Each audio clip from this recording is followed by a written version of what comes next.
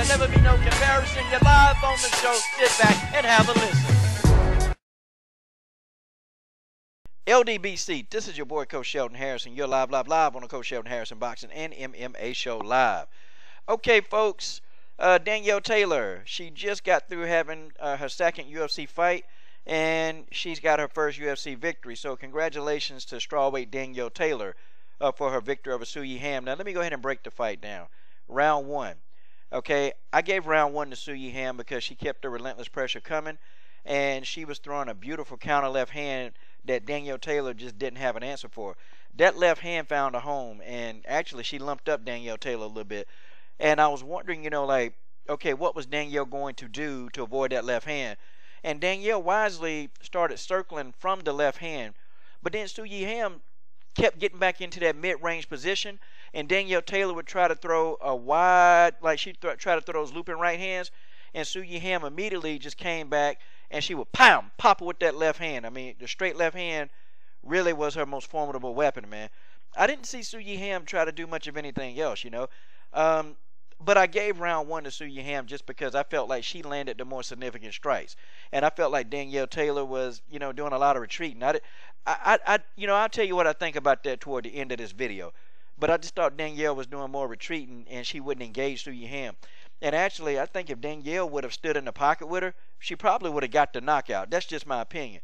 Round two, that round was a toss-up round to me, okay? I thought that round was a toss-up round, and I couldn't give it clear-cut to anybody. I thought Danielle Taylor had her moments in round two. She had her moments that she began to get into a nice little rhythm, but Seo Hee still was finding a home for that left hand, and I felt like Danielle Taylor did not make an adjustment to the left hand. I still don't think she did it. She landed her right hand, though, man. She was catching Seo Hee, and I got to give it to Seo Hee, man. This girl got a chin, man. She got a chin. Honestly, that's about all she got. She got a chin and a left hand, because other than that, she didn't do any other kind of technical anything in this fight except for walk forward, avoid the right, and throw the left counter. But I still thought that these two were probably dead even in round two. I thought they were. I thought the counter left hand found his home, and I thought Danielle Taylor's right hand began to do a little bit more damage. And also, too, Danielle Taylor threw a few leg kicks in this second round. And, her corner, I wish her corner would have told her, okay, Danielle, she's walking straight ahead. Just throw the leg kick, step back out of range, throw the leg kick. Because that would have slowed Seo Hee down.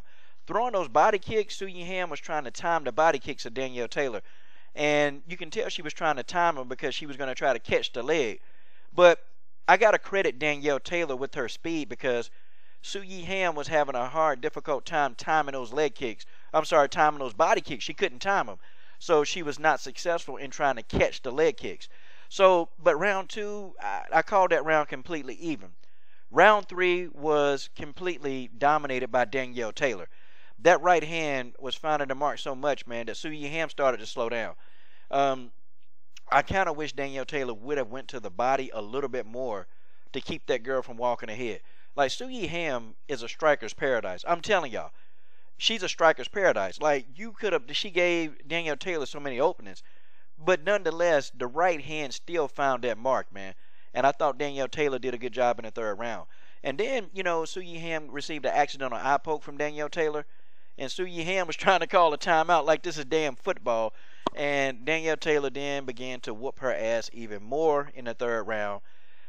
Completely, I give that round to I give the third round to Danielle Taylor. But in my opinion, I thought this fight was a draw. I don't really agree with the decision. I thought it was a draw.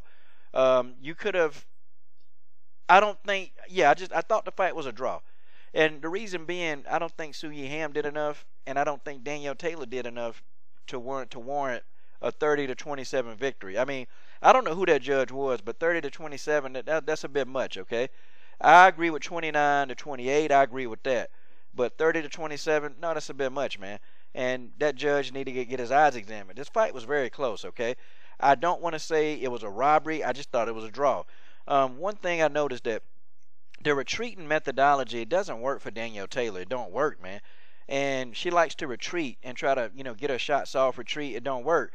And see, when you get a skilled striker, like a really skilled technician, like an Alexa Grasso or a Joanna, they're going to eat Danielle Taylor alive. I mean, folks, that's just the way that is. I was pulling for Danielle Taylor to win this fight. I was completely pulling for Danielle to do it. And I'm happy that she got the victory, but there's some things that she got to work on.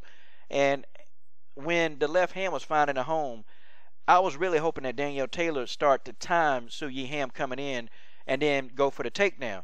She tried for one takedown and she was pretty much halfway successful. But then she didn't try for another takedown. And I'm sitting there thinking, God, man, like she's got a lot to work on, because if she get in there with an Alexa Grasso, if she get in there with Carolina, if she get in there with Joanna, I mean, those strawweights are going to completely annihilate her. This is a good victory for her, and she definitely, has the goods to be good.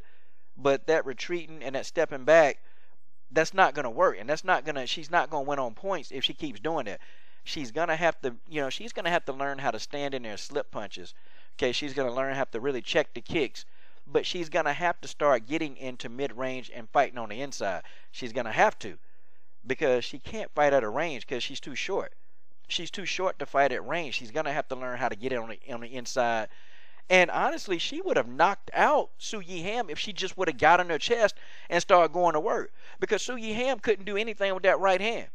All she had to do was get in her chest, man, and she would have won this fight easily. And I've seen Danielle Taylor do that, but see, that's before she started fighting some of these sharks in the UFC. Okay, these UFC opponents, they're not like those opponents she had before she came to UFC. They just not, man. These opponents got chins, and they ain't afraid to take a punch. Seo Hee, I got to give it to her. She got a chin, but she was acting like she was upset about the decision. I mean, why? You shouldn't be. I mean, either that, either she. But I think Seo Hee thought she won the fight, but I don't know why she thought that. But you guys tell me what you think about this, man. Tell me what you think about my assessment of Danielle. I just think Danielle, they need to do something else, because against the top strawweights in the UFC, I can't see her beating any of the top or being competitive. And that's just how it is. This is your boy, Coach Shelton Harrison. I'm done. Subscribe.